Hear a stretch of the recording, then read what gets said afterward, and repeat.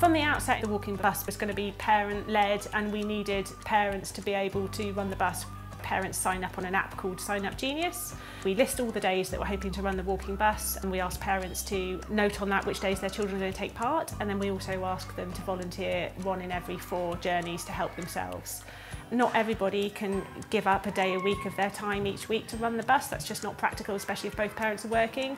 But if you can keep a hard core of people who really want the bus to keep going and who can work together and put that commitment in, I think that's the secret. And then be backed up by a wider group of parents that can support the bus sometimes.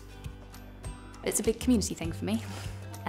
The school has its own community, but that then branches out elsewhere across the city, and maybe people don't have families who are able to help them out, then it becomes even more important for friends to do that. And I think doing something like the walking bus is a big part of the community.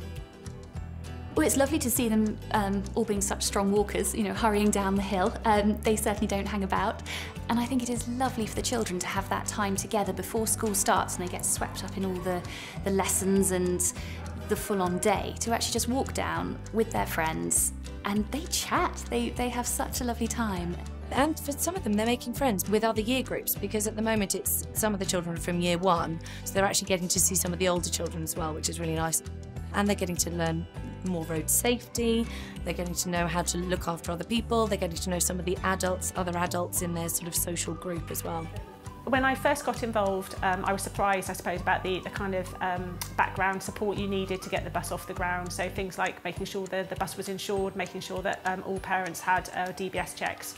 The school's trust has agreed to cover the insurance side of things. The school has also done DBS checks for us. You know, that's needed anyway for parents to accompany children on trips. So although they don't need to be involved in the day-to-day running of the bus, they've been very supportive. And then also carrying out a risk assessment, and Baines were really helpful there in providing a framework for doing a risk assessment. Myself and a couple of other parents walked the route, and just walking each step of the way to see where there were risks and issues, that really helped me to feel more confident about how we would actually practically run the bus. The council also provided us with high-vis bibs, and they also really help because you can keep an eye on all the kids, you can see them very easily, and it makes the walking bus very visible to traffic. Anything we can do to reduce traffic, the number of cars, that's a benefit to the children too. And I think they're learning so much about how to help the environment as well, and they know that this is a good thing. So it ties in with what they're learning as well. Parents can get the time back, or they go to work, or they're able to go home and look after their other children, and they know that their children get into school safe and happy. I think it's great that some of the younger ones who aren't at school yet come along on it, because it then becomes normal for them, starting them young and trying to keep it going as they move through school and others come through is really important.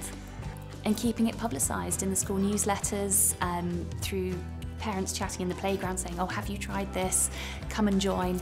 There is a responsibility with the bus. Once you're providing this service, you do have to keep it going, and it has to run on the days you said it will. But once you've got the walking bus set up, it pretty much runs itself. You've got a committed group of people that are enjoying it, getting something out of it, and are willing to help each other. If one person's got sick kids, or if someone can't be there that day, you know, people are able to fill in for each other, so that's great.